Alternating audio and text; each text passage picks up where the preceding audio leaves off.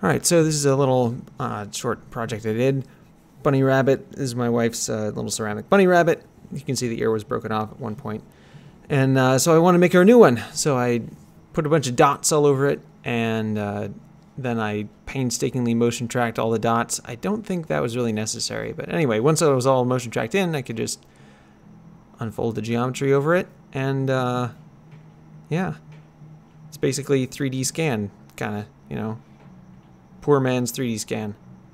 So yeah, and once the motion track is done, of course, you can do all kinds of fun stuff, but I didn't really, this isn't really a shot that I needed motion tracked. It was just a full around, you know, turnaround thing. So anyway.